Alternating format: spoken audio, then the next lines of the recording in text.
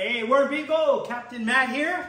Good to see you again this evening. You know, last week we worked on this bin here and we put our bedding in, getting ready for breeding. Now, let me just say this about breeding. There is very intense breeding where you can really bring out the most cocoons that you can imagine. That's where you can bring, in 3 weeks, this bin done properly can produce as many as 1,000 to 1,500 cocoons.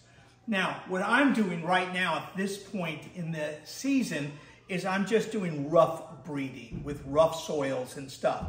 But I'm also allowing my worms to grow and mature because I didn't hand pick them. And so once I know my herd in each one of these bins is mature and we're really seeing a lot of layers, then I'm gonna go and we're gonna do it again and show you how we breed for the highest number of cocoons.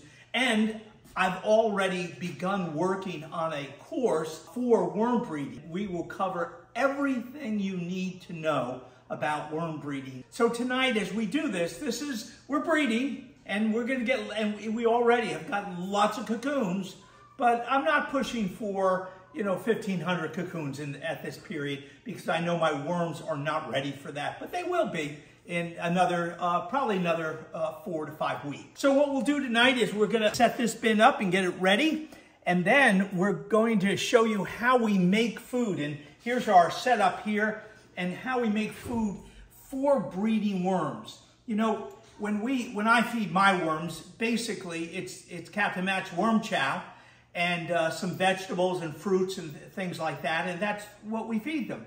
But when you're breeding worms, you'll see it's an entirely different type of setup food-wise, and we're gonna get right into it.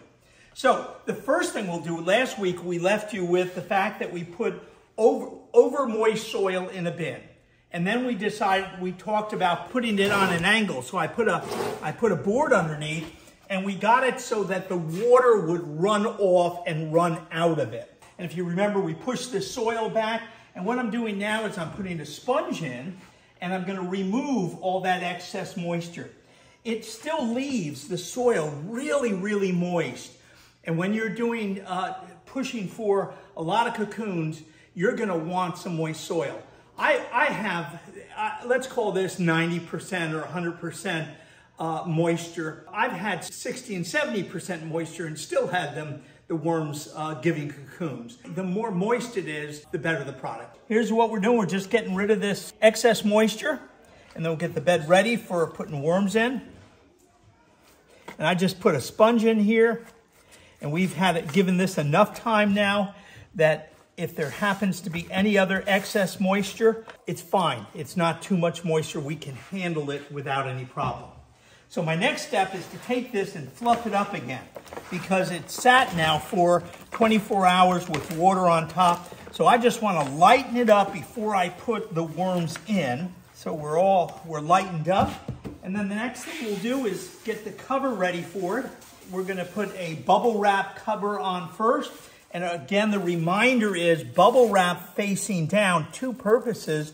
One is to hold moisture in from evaporating too quickly. The bubble wrap is there to help oxygen get in because you put a piece of black plastic there and it can literally lay too tight on the soil and block oxygen coming into the into the bedding for the worms.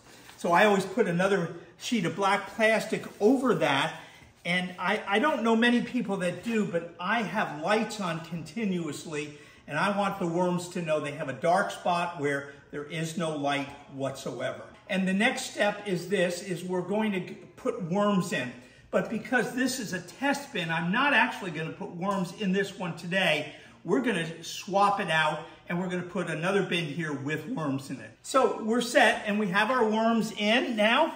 And these guys, and by the way, we put 200 worms per square foot of surface, not volume. Here we have an 18 by 24, which gives us 2.5 square feet. And so if each square foot gets 200 worms, we'll put 500 worms in, and that's what we have in here.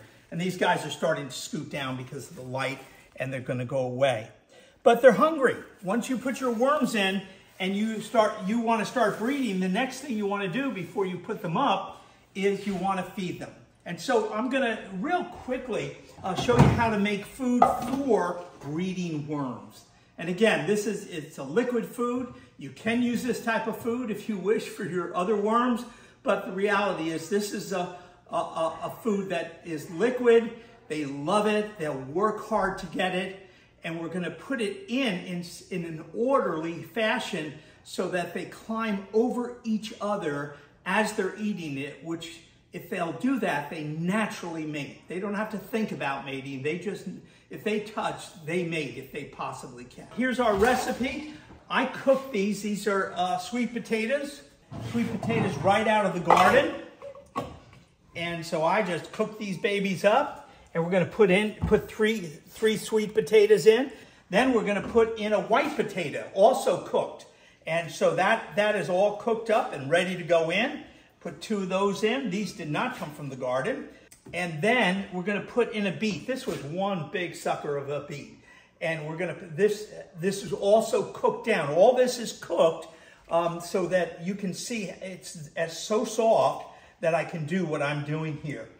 Then put a touch of water in there and get your food processor and just turn it on and get it brewing. Now, you can do this in a blender. You can mash it up yourself at home with a hand masher. There are numbers of ways of doing it, but we're going to put the food in a bag, and we're going to use it as a pastry bag. So I'm looking to have the lumps out of it. But you don't have to use a pastry bag. You can put this stuff on it by hand in the way that we're going to show you in just a second. And so the juice I'm using is the juice I actually cooked the potatoes and the beets in. So a lot of the vitamins and stuff are still in here. We want to give them everything that we possibly can give them. All right, you can look right down here, Luke, if you can. And just a touch more water. You don't want it too liquidy, but I want enough liquid in there so that I'm getting it really moving around, and the more it moves around, the fewer chunks that we're going to be faced with. We want a real puree is what we're looking for. Okay, at this point, I'm just going to go ahead and grab a banana. Worms love sweets, and if we want them to eat up really well, we want to put sweets in their food. In the dry food, I always put a little granulated molasses. Here we're going to use, because it's a liquid food, we're going to use a banana which is loaded with sugar, and then we're going to put in some molasses, because again, we are looking for these worms to get really active and eating big time so that they can crawl all over each other and do a lot of mating. Okay. So we're going to cut that off right there. Pop this baby. And we'll just dump it all into a bowl. Okay. And the next thing to do is wash my hands. Now we'll take the food. The food's all, it's a wonderful blend there. So now what we'll do is we'll load the bag.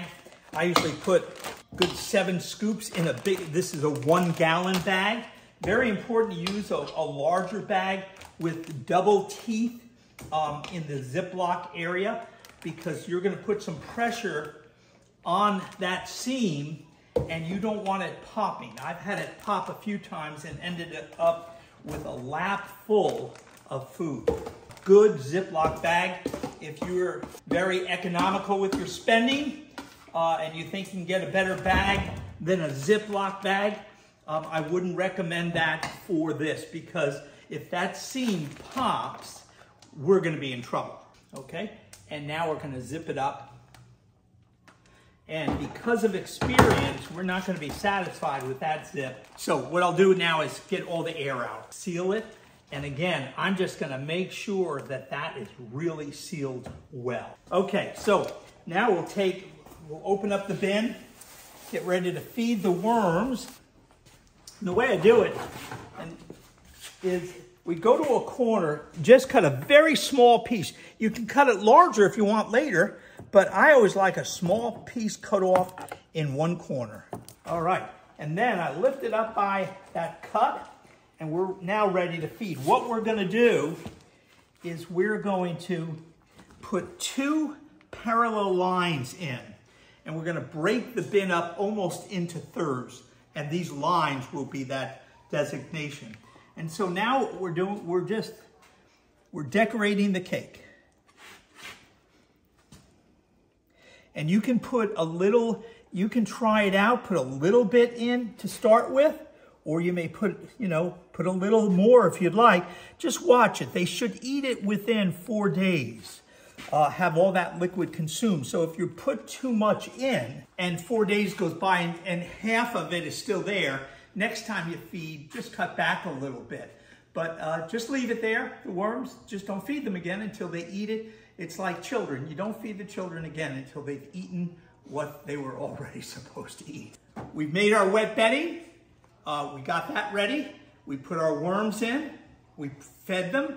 And now we're going to close it up, put our plastic cover on top, put our black on top of that. And the best thing to do is, and it's, early on when you start breeding, it's very tempting to say, oh, I want to go and see how many cocoons are in there. But if you'll just leave them alone, they'll breed better. So the best thing to do is leave them be. The only time you'll go in there is if they're out of food, then you'll feed them again. But then just put them back and leave them be. This will go in the rack. As you can see, these are all dated. Everything's dated. The date I put on the labels now is the date I'm going to remove the worms and separate the worms from the bedding and the cocoon. So we're going to date this for 3 weeks from today, and we'll know in 3 weeks it will be time to separate the bedding and the cocoons from the worms. And at that point, once you do that, then you repeat the process all over again and do it as many times as you would like. So we'll go ahead and just put this guy up on a shelf, and we're just going to leave that for the way I did this here. I wouldn't expect too much more than about 750 cocoons in 3 weeks. But in this one bin, we can get that up to 1,500 as long as our worms are mature and we have approximately the density of 200 worms per square foot, right moisture and right temperature, they're going to produce. And that's the way the big guys do it. The professionals do it just like this. So folks, that's it for tonight. Captain Matt signing out. God bless you, and we'll see you again next week.